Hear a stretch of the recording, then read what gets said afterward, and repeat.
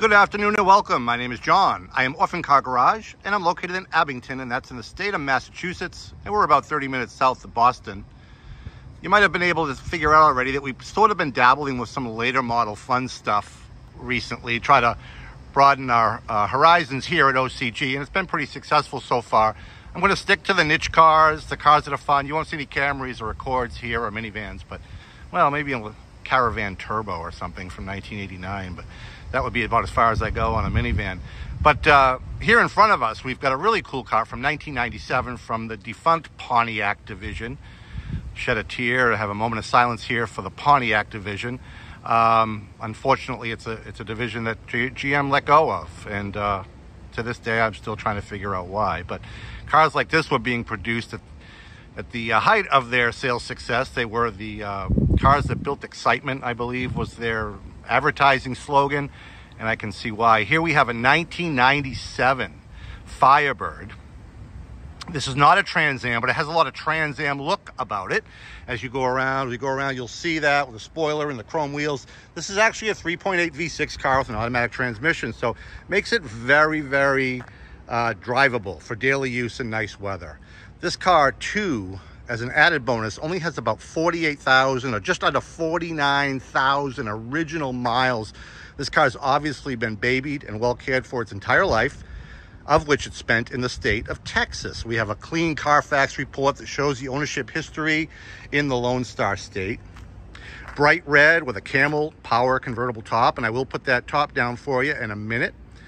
The original window sticker was still in the glove box. These chrome wheels were like a $600 option, and I think they absolutely set off this car beautifully. And while we're talking about the wheels, every one of them is in almost perfect condition. No curb scratches, no peeling, no corrosion. We never find that here in the Northeast. These wheels up here corroded like crazy from the road salt and the road conditions. No curb scratches, no nothing. All four of them just look as good as the other. The original bright red paint on this car is absolutely stunning, with just a handful of small flaws. A couple little nicks there. We haven't touched anything up. A couple of nick right there. I mean, that's as far as it goes, and that's being nitpicky. Look at the plastic nose on this car. It's perfect. Absolutely beautiful. No cracks, no scrapes. This car has obviously been very well loved by its owners down in the Lone Star State. As we go around, you'll see, obviously there's no rust on this car. I don't even have to mention that, having spent its whole life in Texas. But look at that.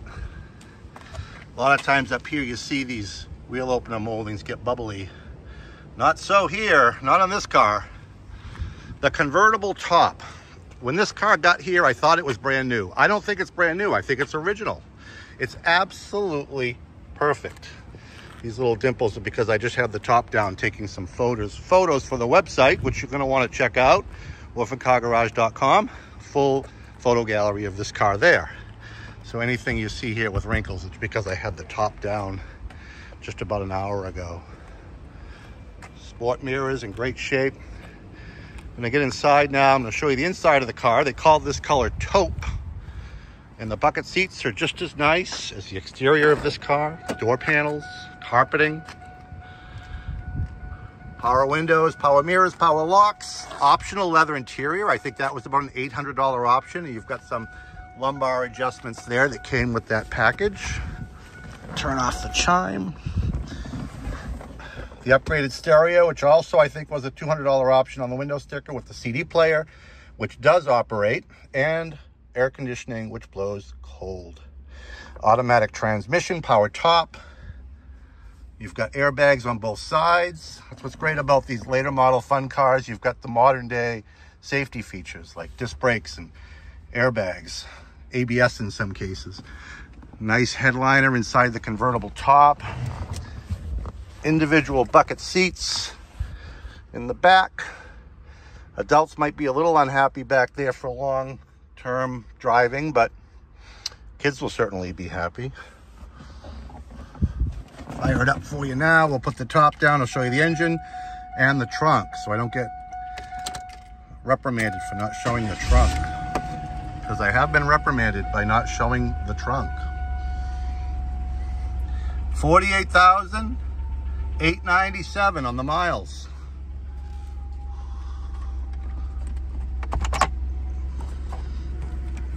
Two latches.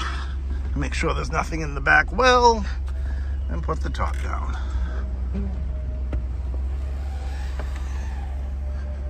We do have the 3-piece boot for this. It's a hard plastic boot, and it's in the trunk with its original storage compartment, and I'll show you that as well. Yeah, I popped it. Looks pretty with the top down. Looks even better when the boot is on. Check out the website, orphancargarage.com. You'll see pictures of the top down with the boot installed. There's that 3.8 V6. Certainly potent enough. There's enough room there for 2 more cylinders, if you want to add 2 more cylinders, I suppose. But for me, at this stage in the game, I'm happy just to cruise down the road at the speed limit. Very nice running car. We had it fully serviced when it arrived here. There wasn't much this car needed. But anything that it did need, including a fresh oil change, we did. Very sharp car. Again, those chrome wheels.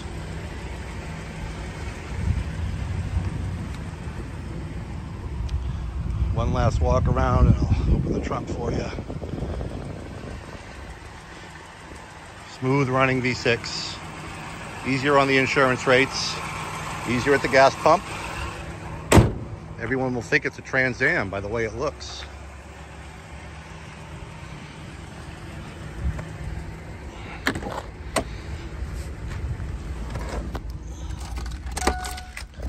Keyless remote too, with two remotes, and I know at least one of them works.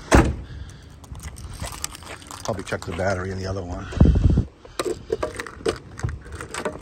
Here's the trunk for all you trunk lovers out there. This is the boot for the convertible top in its original satchel. There's the original floor mats and what appears to be some sort of padding, matching carpeting for the trunk. Appears factory, so I left it there. Nice enough trunk for a weekend, a couple weekend bags. Again, very clean. You're not going to find any rust on this car whatsoever. Look at that.